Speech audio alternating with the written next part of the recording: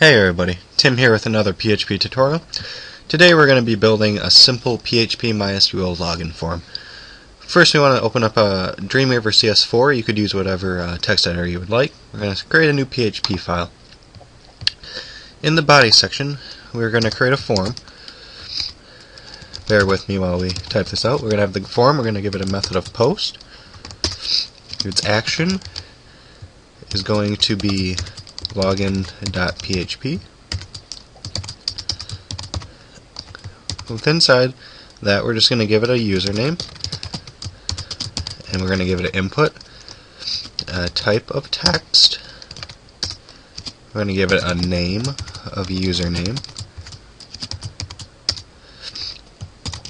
put a couple break tags in here. For a password, we're going to give an input type of password, name equal to password. Like I said, this is a very simple tutorial. It's not getting into much detail or security.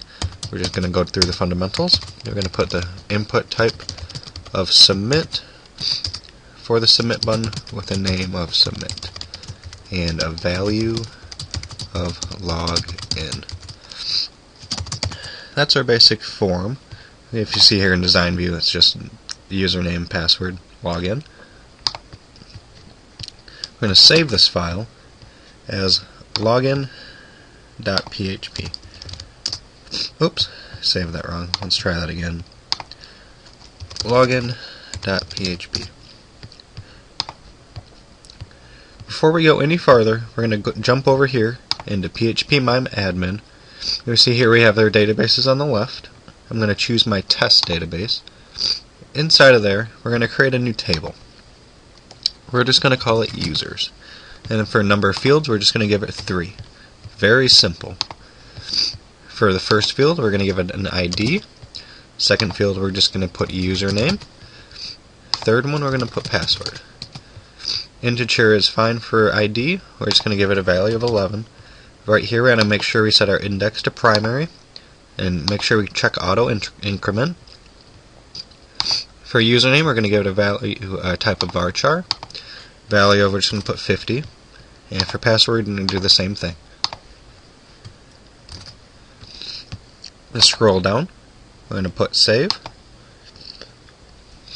And as you can see up here, it says create table, or table.users has been created with our ID, username, password, and the types that we set for it over here. What we're going to do is just going to insert some dummy data. Go over here to insert, and in the first one we're just going to leave the ID field blank, since I will auto increment because of the primary key. Username, we're just going to type something in. We're just going to type timkip. Password, I'm just going to put 123. I'm just going to hit go, and as you can see it says row inserted, insert ID of 1, and it has value of username timkip, password of 123. So that's all we need to do in PHP MyAdmin. Go back over to Dreamweaver. At the top of your login.php page, I'm going to put a couple breaks. And then we're going to open and close PHP brackets. It'll give us a little room here. And what we need to do first is connect to the database. So you can use whatever login information that you have. Also check out the Connect to MySQL database video tutorial on my site or on my YouTube channel if you do not know how to connect. So I'm just going to put in $host variable. I'm on my local site, so I'm just going to put root, or I'm sorry, my host is localhost. My user is equal to root. My password, we're just going to put pass for now, equal to nothing. And like I said, all your information is specific to your server, so you can fill in whatever information you need. And for DB, that is just the title of the database we're going to connect to. In my case, it's going to be test. And then under that, I type in MySQL underscore connect in parentheses. The first one that comes up is host, so we're going to put host, comma, username is just $user, and the last one is password, so there's some $pass. Alright, underneath that we're going to put MySQL select DB. This will tell MySQL which database we're going to be using. I'm just going to put DB variable right there. And now that we should be connected to our database, we can go ahead and start querying out some data. For our query, we're just going to put SQL equals parentheses or quotes and semicolon. Inside there, we're going to put select all from our table, which is users, as you can see right here, users.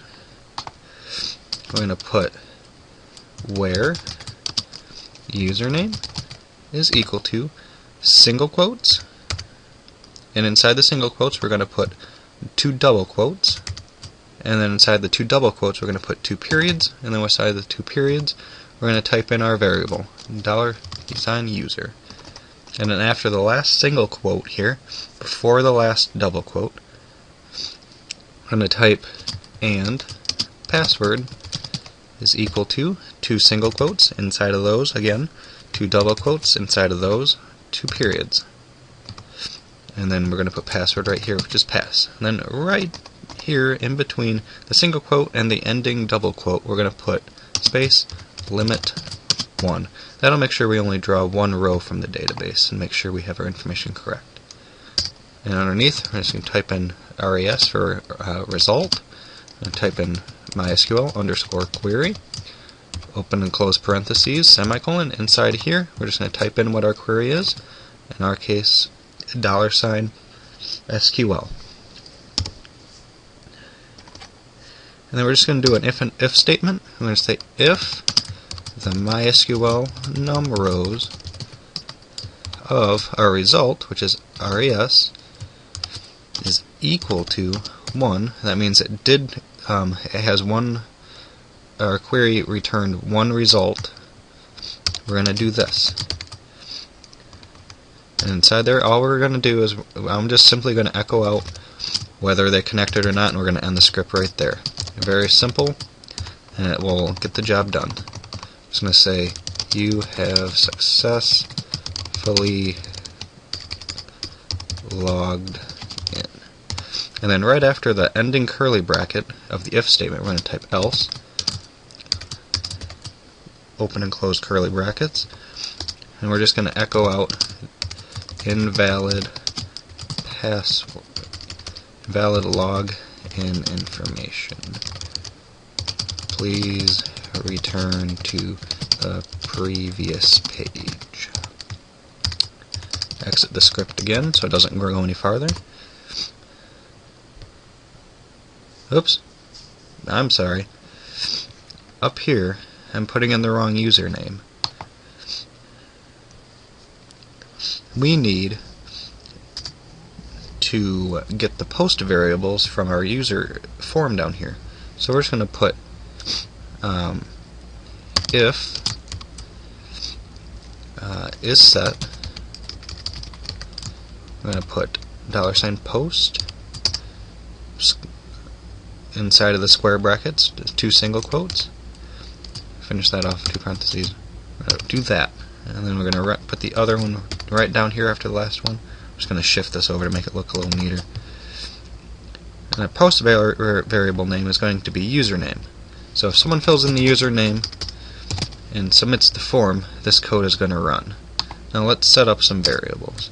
We're going to need our username, and that's going to be underscore post, single quote, username, single quote, square bracket, and then under that we're going to put $password equals $post, and we're just going to put password. All this is in relation to our form down here. We have username and we have a name of password. And I'm going to change these variables just to say $username and $password. Go ahead and save that. That should be all we need. Sorry about that again. We're going to push F12, or we're going to preview it in a browser. I'm using Google Chrome. So as you see here, username and password. If I just hit login, it says invalid login information. Please return to the previous page. I'm going to go back, type in anything else, press login again, invalid login. So let's see if we type Tim Kip and 1, 2, 3. hit submit, and it says you have successfully logged in. So that is it. It's just a simple code right here. We just do a little if and else statement, check and see if it's posted. We're going to run the script, select the username and password from the database, and if it comes back with returned results, it's going to say you've successfully logged in, and or else it's going to say invalid login. And don't forget to put in your login information for your MySQL database up there, and just a simple form. It's easy as that. Thank you. Please rate, comment, subscribe. Have a great day.